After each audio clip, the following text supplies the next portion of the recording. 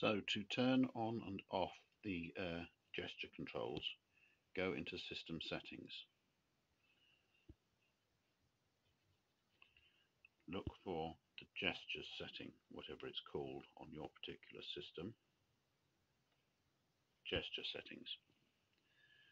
So, it's not in gesture settings, beg your pardon.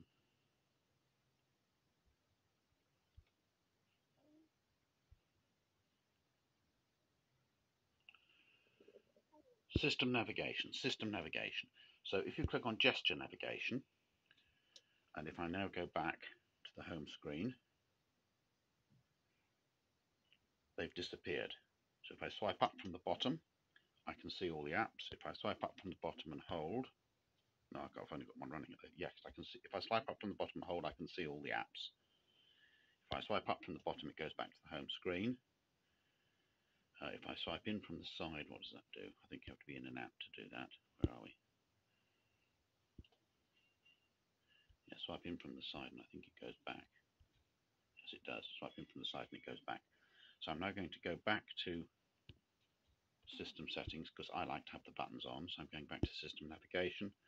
I'm going to press 3-button navigation. Then I'm going to go back to the home screen, and you can see the 3 buttons are back. So it's as simple as that.